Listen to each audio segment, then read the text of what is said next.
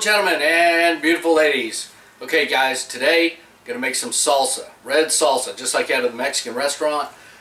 It's red salsa. That's how I gauge my Mexican joints that I go to. If they got good salsa, it's got some kick, tastes good, pretty much everything else in that restaurant probably is going to be fairly decent too. So let me give you the ingredients. Go get your pencil, your paper. I got Roma tomatoes, 7 pounds. 7, you can go over a little bit, maybe 8 pounds, but 7 to 8 pounds of Roma tomatoes. Now this is my secret recipe, so I hope you all appreciate it. See these? These are tomatillos. They're not green tomatoes, they're tomatillos. You got the skin on them and all that. You need 2 pounds of these. Serrano. You need 3/4 of a pound of serranos. I'm going to throw a couple of jalapenos in there too because I just have them left over, but 3/4 of a pound of serranos. 4 or 5 cloves of garlic. You don't have to add the garlic, but every time I make this and I don't add the garlic, people go, man, it needs more garlic. And it doesn't even have garlic in it, so I always just put garlic in it. You're going to need some limes, probably 4 of them. And cilantro, right here. I usually use maybe half a clump of these cilantro. I really like it, so I really add it. It's pretty good. And the last thing I add is this right here, my fajita seasoning. It's got a little smoke flavor to it. It's got all the good stuff, but otherwise just add salt. Maybe some black pepper if you ain't got this. But you can get this on thehogzone.com. That stuff goes in everything. And the last thing that goes into this is right here. Get a whole package of, or a couple of clumps of green onions.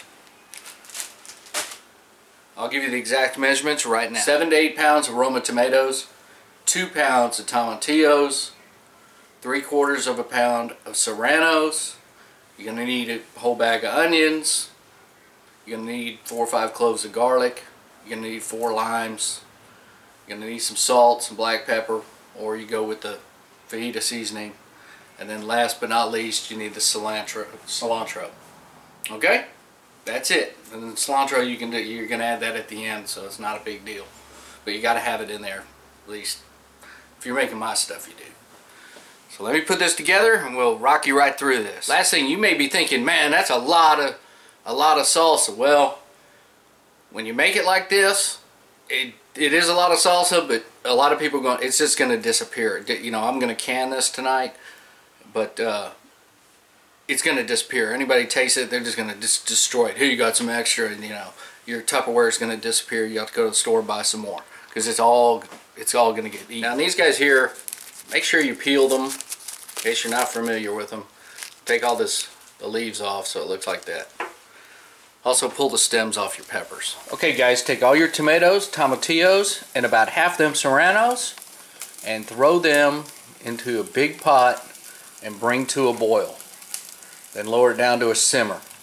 Alright guys, we're going to add a little olive oil to this mini wok here. I'm going to take these serranos and I'm going to throw them in there, and I'm going to get a little char on them. And you can tell these are starting to get a little char on them. See that black? That's what you want.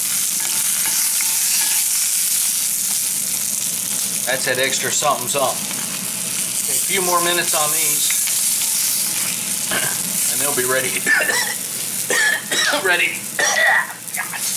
to go. They got some kick, I'm telling you.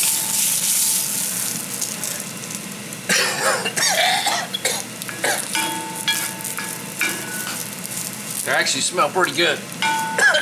We're just about there. If you don't use the oil, these will probably split, but the oil helps them kind of hold together. See that? We're just about there. Alright, I'm going to call these done. I'm just going to turn off the heat and let them sit in the pan until the big pot right here is at a full boil, and then a simmer, and then they'll be finished too. Now y'all remember, you don't have to char these peppers. It just gives it a little bit of a different kick. Otherwise, just throw them in with the tomatoes, tomatillos, and boil them, and they change color. You blend everything all together. Okay guys, these are done. I don't know if you can actually kind of see that, but the tomatillos here are real soft. The skin's peeling off the tomatoes. Everything's getting to be a weird color. That's where I'm going to be. I just turned it off, and these are will continue to cook until I pull them out and throw them in the blender.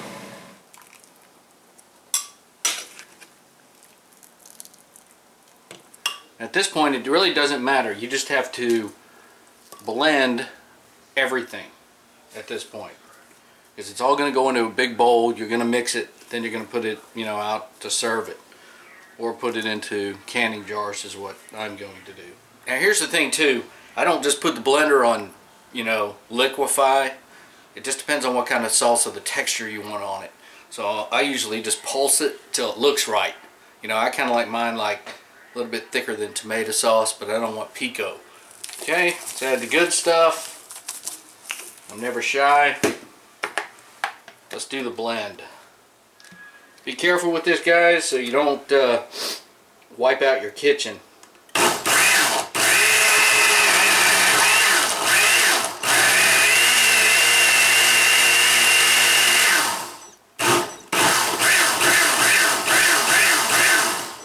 Salsa. Now when you blend it all up, mix it all up, that's the proper proportions, because you may have more garlic in this one, in this blender full, or more onion or more tomato. So don't be freaking out if you don't taste it here and then say, oh, it needs more of this, because it's all one quantity. It's kind of like a cake. But that looks pretty righteous, if I say so myself.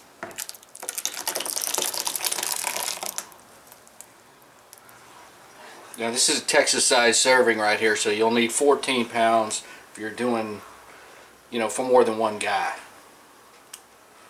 We can see the texture I have on that. That's the texture I like. It's not too liquidy. I got to give it a stir, and of course when this cools down it'll tend to thicken up a little bit. See all that cilantro in there. I have already stuck my finger in this, taste it, and it has some kick. So if you are not a chili head, you might want to only use a 1/4 pound of serranos, or use 2 or 3 of them if you're a real wuss. But otherwise, this here is going to have some kick. It's just legit. I gave it a stir. Now it's going to go into these pretty little mason jars. I'm not going to show you all that, but I will show you my world famous taste test right now. So I put a little in this nice little dish here. Got my chip. You can see how hot that is. See all that steam coming off?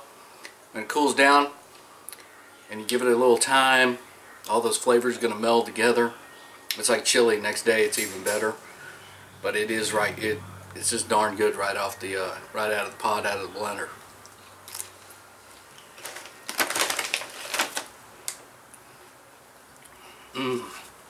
Damn it.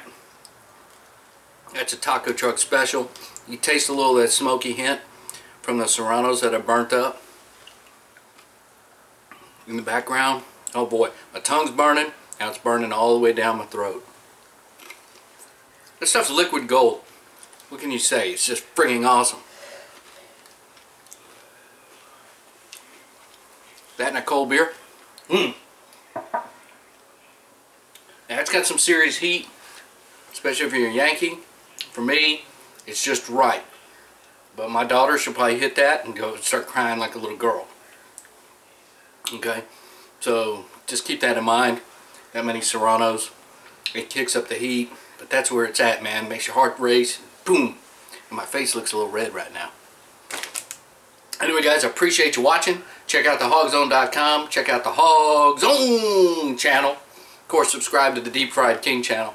And y'all have a Merry Christmas. And I got to finish canning this, because there's a lot of people waiting on it. Appreciate you watching.